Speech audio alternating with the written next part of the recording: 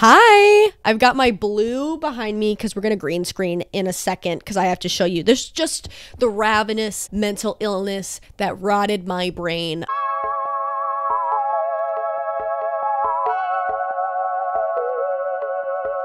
Basically, what we're gonna do is I have created a detailed historical timeline of all of the drama that happened in One Direction. I've been a One Direction fan since I think 2011. I was a Louis girl, so unpack that. Unpack that. There's a lot there. But yeah, I just want to talk about the truly unhinged, vile shit that every tween on Twitter and Tumblr was exposed to. It's my favorite fucking thing in the entire world. I think we should just get into it. Quick ad break. And then let's get into the real shit. Class is in session, bitch. Hi, I thought we'd just take a quick break, soak up some sun, and talk about this week's sponsor, Dipsea. As we're finally kind of exiting the horrible time in winter that is January and February, I think it's a great time to check in with yourself and kind of what you want this year to be. You know, it's important to me to rest when I need rest, make sure that I'm helping and supporting myself. Move you. And say yes to more things that bring me pleasure and joy. And with Dipsea, you can transport your mind to another world where you can relax and treat yourself to your deepest desires. Dipsea is an app full of hundreds of short, sexy stories written by women for women. They bring scenarios to life with creative soundscapes and realistic characters. They have stories about second chance romance, vacation chance encounters, hot and heavy hookups. There's something for everyone. Dipsea, of course, is inclusive. There are stories for queer people, straight people. Everybody deserves to feel like pleasure is for them and not feel excluded. And 56% of their stories are voice acted by people of color. Also, new content is released every week, so in between listening to your favorite stories over and over again, you can always find something new, something perfect for the mood you're in. So go ahead, let Dipsea be your go-to place to spice up your me time, explore your fantasies, relax and unwind, or heat things up with a partner. So if you go to the link in my bio or go to dipseastories.com/uncarley, you get an extended 30-day free trial. Again, that is DIPSEA stories.com/uncarley for 30 days of full access for free. Again, dipseastories.com/uncarley. Thank you so much to Dipsea for sponsoring this video. Let's get back into it. Sorry, this is some Unabomber shit. I hate that I did it. I hate that it's my work. Like, the mental illness emanating off of this graphic.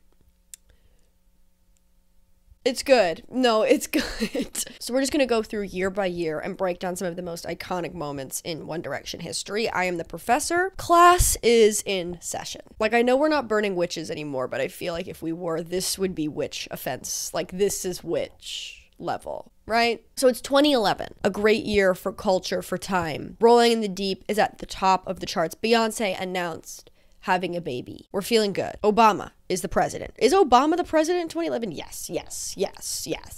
I'm Canadian. We're going to start off the One Direction drama in this year. One Direction didn't form in 2011, but I feel like that's when we really get the canon, messy drama moments. So we're going to start off with the iconic hashtag Let Niall Sing. Look at this half-baked graphic. That was the filter, the Paris-ass looking Instagram filter everybody put on every photo. People reposted this graphic specifically. It's burned in the back of my mind and just washed it out to all shit using the in-app Instagram filters. So hashtag Let Niall Sing. There's a couple layers to this. This graphic seems to be referring to the fact that they're going to cut Niall out of Torn, which is like the song that the guys on X Factor sang. If you ever rewatch any One Direction X Factor performance, it's always so firmly mid or bad.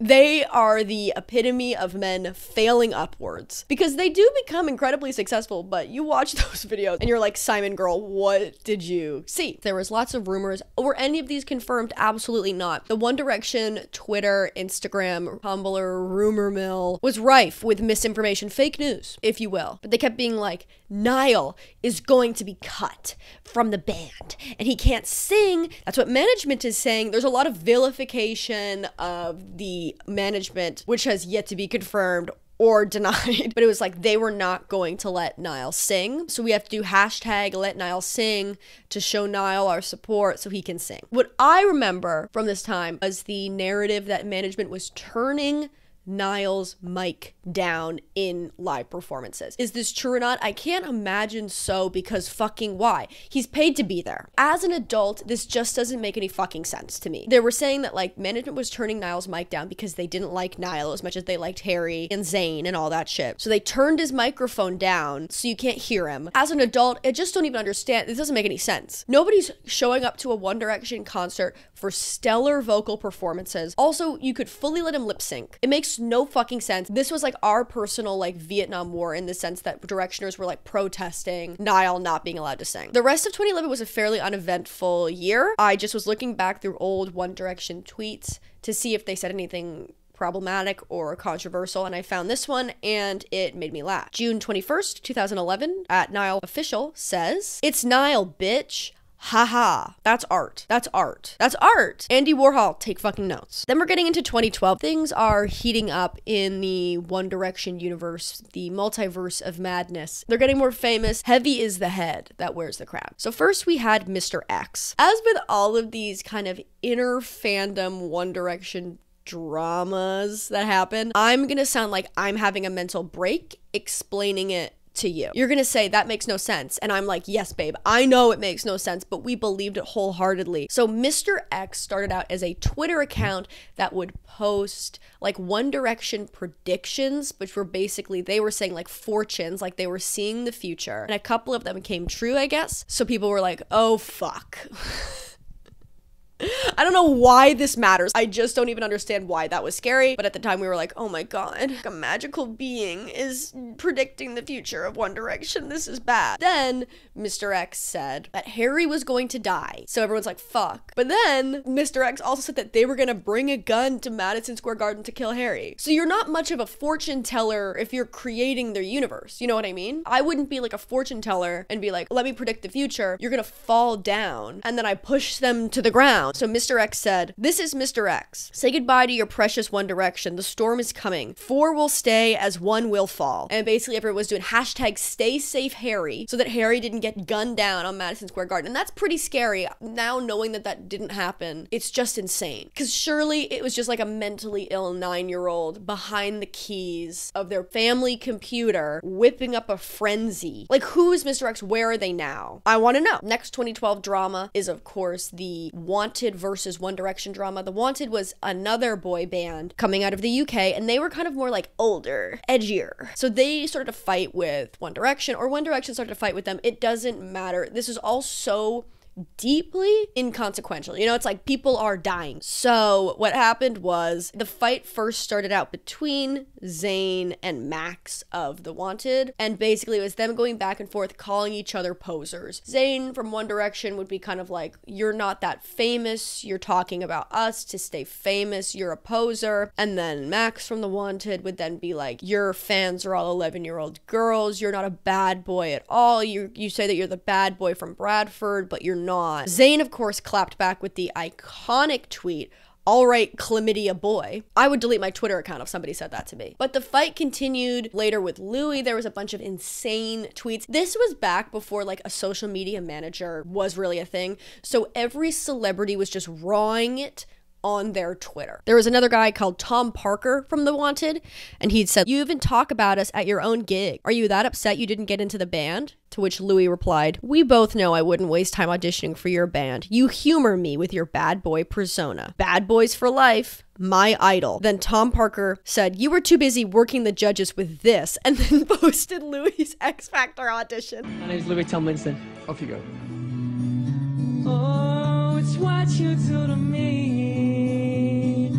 Oh, it's what you do to me. And then Louis responded with an article about how Tom from The Wanted auditioned for the X Factor and didn't make it at all. So, you know, bodies were dropping. Zayn also said, mate, if I had a face like yours, my hair would be the last thing I'd worry about. It was so messy. For what? For why? For why? And then, of course, we have the Haler outing. Harry Styles and Taylor Swift were spotted walking on a date in Central Park in NYC. You're welcome for that. Here's the thing about Haler that really fucks with my mind. If you are familiar with any kind of like fandom activity on the internet, you'll know that anytime any famous person gets in a relationship with another famous person, everyone's like, that's a PR relationship. So I literally went through my whole life thinking that Harry Styles and Taylor Swift dating was a PR relationship because I just accepted it as fact because I was like not a fully developed human at the time. Like I wasn't like I was on the front lines of the Haler debate. I just picked up from like Twitter and Tumblr or whatever that it was PR, and I just accepted it because I thought that that was true. Through doing this, I'm kind of like reflected and been like, there's no proof of that in any way. I mean, anytime a celebrity is like photographed by the paparazzi, I'm like, because so many celebrities are just like never photographed by the paparazzi on dates ever. Like, just don't go on a walk. Also, like, Harry, you're a teenage millionaire. Like, take her to dinner. Why are you walking? Why is your first date walking, babe? You're rich. Can't go to a movie? This was really still at the very beginning of like Taylor Swift writes about all her exes. She dates a lot of guys and is therefore a slut, and being a slut is bad. Like that weird 1950s narrative. So like when she was dating Harry Styles, they were like, he's fucked.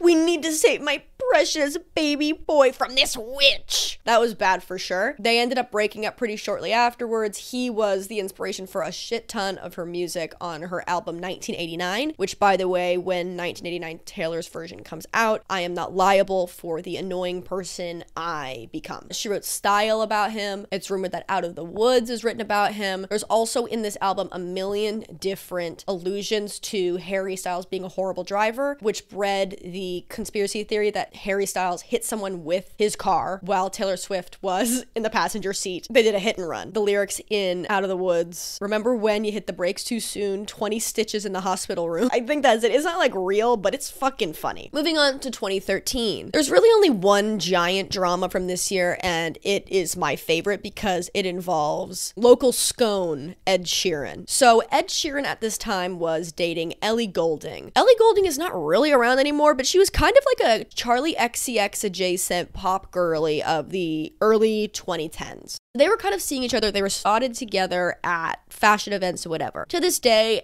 Ellie Goulding holds that they were just friends, like flirty friends. They were not dating. Ed Sheeran wrote a song called Friends, where it's basically like, friends don't treat each other this way. We're not friends. Messy from top to bottom. You guys are full adults. Have a single conversation about what you are to each other. I'm begging you. While they were all staying at the same hotel, Ellie Goulding hooked up with Niall Horan, blonde baby angel king Niall Horan, while she was with Ed Sheeran. So he wrote the song Don't about this. It's a bop. Like, it's a bop. It's incredibly mean. It's so funny. It's about Niall. Also, you will see as we continue to go through this that there is a trend where basically after 2013, Niall is not involved in any drama. Niall and Harry are rarely involved in drama.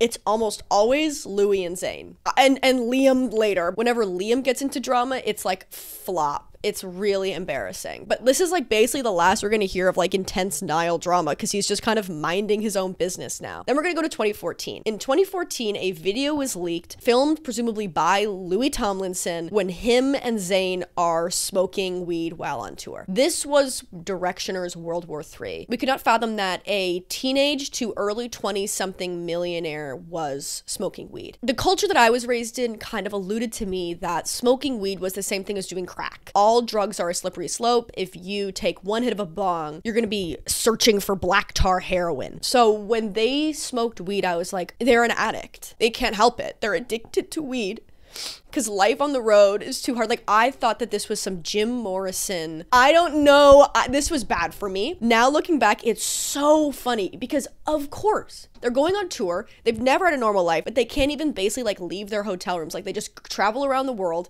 but they're too famous to leave. And I didn't think they were smoking weed. If this was me, I would be high every second of my life. There's no other option. A portion of the fandom was like, yeah, that checks out. Another portion was like, I am going to burn my One Direction tickets. hashtags. My favorite hashtag to come out of this was hashtag Niall raised $300,000 for charity right about that, which is already too long. It's too long of a hashtag. But everyone was like, it's funny. The media is against One Direction. Actually, they're against them because they're writing about when Zayn and Louis smoke weed, okay?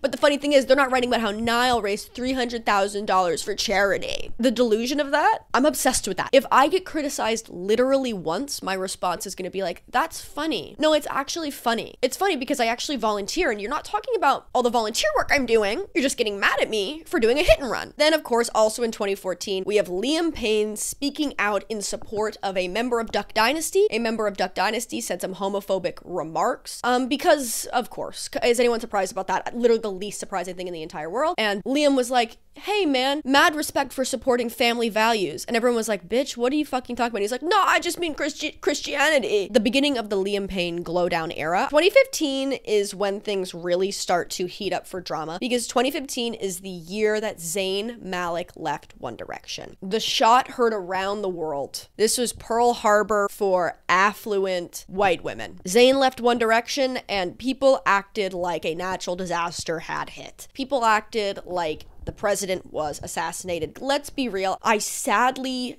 dealt with and deal with the chronic pain that comes with One Direction infection. I was sad. One Direction stayed together. Zayn left to pursue a solo project. It's been revealed since then that Zayn left without saying goodbye. I think that came from Liam Payne, though, who has been messy since this and kind of constantly making remarks about Zayn, baiting him in a way that I think is really suspect and weird. Like, since the year 2015, Zayn's name has not left Liam's head. Like, he talks about him constantly. So, Naughty Boy is a British DJ, record producer, songwriter, and musician. In 2015, Zayn posted a picture with Naughty Boy, this picture, and no, Naughty Boy posted it. They took a picture together, but Naughty Boy posted it and said, replace this, basically being like, haha, cheeky. It's a little messy, but being like, you can't replace Zayn. And fair enough. Like, Zayn, vocally, you need him in that band. And then Louis Tomlinson tweeted, remember when you were 12 and you used to think those MacBook filters for your pictures were cool, haha?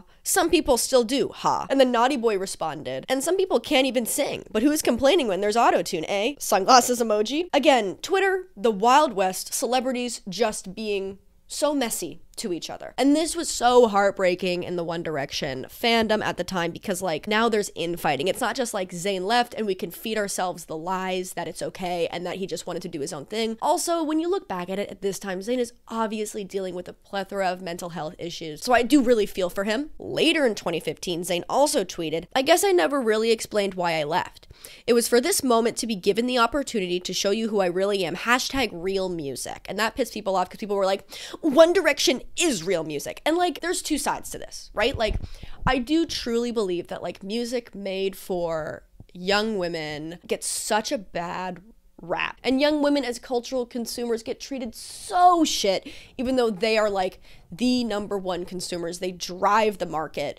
If you can appeal to young women, you're set for motherfucking life. And yet they're constantly clowned on, and I think that is bad. At the same time, One Direction did release Act My Age, which is a pirate bop, but horrible. When I'm fed up and my kids think I'm a joke. We need to respect young women for the cultural consumers they are, but we also don't have to deny the reality that some of the One Direction music was ass. And I ate it up. Like, I ate that ass right up. I sucked that ass down my gullet. I apologize for that sentence. You cannot deny that the song Best Song Ever feels like what I can only imagine doing narcotics feels like. That song makes me shake my flat ass like it is my last day on God's green earth. Then we enter 2016, the messiest year in One Direction history. We're starting with Concha Bar. So Louis announced that him and his girlfriend at the time, were pregnant and having a baby. And there was a rumor online that Louis was going to name his son Conchabar, which was the Irish spelling of Connor. Offensive not only to Irish people, but also dumb as fuck. He did name his son Connor, I believe. There was a period in life in which everyone just thought that Louis Tomlinson's child was going to be named Conchabar, and I will refuse to let that fucking die. We must speak that into existence to remember it as a society. Once Louis' son was born, Zayn Malik said in an interview, somebody had talked to him and they were like, oh, Louis' son is born. Are you going to see him because you were in One Direction? And Zayn was like, I doubt that. I'm gonna get invited. Which is fair, they had a fully public beef just the year before. Saddened the fans even more because the besties from their band are no longer besties. Zayn isn't even gonna meet Louis' son. That's sad. Also, it's worth saying, you know what Larry is, right? If not, click off this video because you are living in blissful ignorance and I refuse to break that for you. Larry Stylinson is the ship name for Louis Tomlinson and Harry Styles. Fans were convinced that they were dating and that management was keeping it a secret, and that even to this day, they are still dating. And if you say that doesn't make any sense, why would they be dating in secret when Harry Styles gets constantly called out for queer baiting? Your guess is as good as mine, babe. The way that the Larry brain rot works is that they were convinced that Louis' son was a doll and fake, and that management made him have a doll fake son with his girlfriend to hide the fact that him and Harry were together. The way that they explain this away is that he said that my son was born yesterday. And they were like, he was actually born 2 days ago. Because why would the father of a newborn not know exactly what time it is? I can't think of any other reason. Also, this is the point in which One Direction announced that they were taking an extended 18-month hiatus. Still waiting for that comeback, guys. Still waiting for the comeback. When are we getting the One Direction reunion tour? I want to know. It is worth noting, and I will admit this, I did not purchase all of these One Direction tickets, but I did see One Direction 4 times in concert, and that's my cross to bear. Like, imagine, like, trying to wake up every day and get through life knowing that's true about yourself. Also this year, Zayn won an AMA for his debut solo album, and when he accepted the award, he said, "There's only one name on this, right?" Which is a funny joke. Moving on to 2017. Harry Styles releases Sign of the Times, his debut single. Time stops. Time stops. The world shifts on its axis just a little bit. Great song, banger. We have to admit it. That song is so good. It's got a great voice. Okay, I need to focus. Liam says it's not his kind of music. This is the beginning of the Liam Payne messy, attention-seeking arc in which he kind of just starts trying to grasp at relevancy, you know, just try to grasp at it. So somebody asks Zayn to comment on Harry and his new song, and Zayn says, "To be honest, I never really spoke to Harry, even when I was in the band, so I didn't really expect much of a relationship with him." Post breakup, again, just kind of these little swipes at each other that things aren't going well. I don't believe that they didn't speak when they were in the band, because like you did spend like probably every day of your life together. I do believe that like you don't want to be friends with the same people you were forced to work with, your co-workers at 16. Moving on to 2018, Zayn releases the song Good Years, which is thought to be about his relationship while he was in One Direction. I'm gonna read you some lyrics. "I'd rather be anywhere, anywhere but here. I'd rather be anywhere, anywhere but here. I close my eyes, I see a crowd of 1,000 tears. I pray to God I didn't waste all my good years. The voice is screaming loud as hell. We don't care about no one else. Nothing in the world could bring us down. Now we're so high among the stars without a worry, and neither one of us wants to say I'm sorry. Too much drugs and alcohol. What the hell were we fighting for? 'Cause now the whole damn world will know that we're too numb and too dumb to change the story.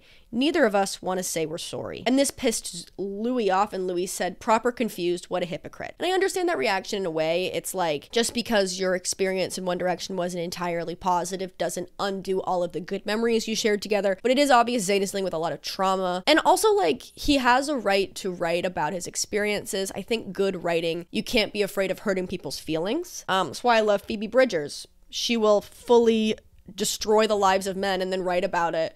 And I'm like, yes, girly. 2019, Louis Tomlinson returns to the X Factor. I think at this point he was a judge, and his mother had passed away, and he wanted to perform in the X Factor kind of like a tribute to her. Very moving. All the members of One Direction except for Zayn showed up. This is thought to be like a real severing in their relationship forever, because you want to show up for your friend regardless of your past history. Your friend's mom is dead and he wants you to be there to support him on the X Factor. Like, on a lighter note, this is also the year that Liam Payne released bisexual national anthem Both Ways. This song was put under heavy fire, and it's not because he expressed his support in family values years before. It's a song about how he's dating a bisexual woman and she likes it both ways, and he kind of just fetishizes that. Let's read some lyrics from that. "My girl, she like it both ways. She like the way it all taste. Couple more, we'll call it foreplay. No, I don't discriminate. Bring it back to my place. Yeah, she like it both ways. Girl, I can feel it. Oh, yeah. I can feel what you want. Yeah. Like that you're different. Yeah. You do what you want. I won't judge. I won't judge. Loving the way that she's turning you on. Switching the lanes like a Bugatti Sport. Flipping that body, go head. I go tails. Sharing that body like it's our last meal. That's a crime. That is so much worse than I even remember it being. That's so bad. Okay. Nothing happens in 2020 in terms of One Direction drama. I guess the COVID-19 pandemic shut them all up. But 2021 on TikTok, Liam Payne posts a video that's basically saying, POV, the meeting after Zayn quit. Millennial laughing, millennial laughing, millennial laughing. Forgot I had this in drafts. In 2022, Liam Payne goes on the Impulsive podcast with Logan Paul and rocks the world, destroys his own career, and just spews bullshit for, I don't even know, an hour. He basically alluded to the fact that Harry Styles pushed him up against the wall, and then Liam said back to him, if you don't remove your hands from me, I'll never use them again. But like, they got in a physical altercation. Zayn wasn't raised right. He said that he hated Louis in the band and that Louis was like a wild child. He said nothing about Niall. He said that the first song that he released, Strip That Down, had 1 billion streams and it outsold everyone in the band. Honestly, I'll have what she's having. Can I have that level of delusion? Like, he just talked shit for an hour straight and looked like an ass. It, of course, spawned the resurgence of this video of him dancing, which haunts my dreams.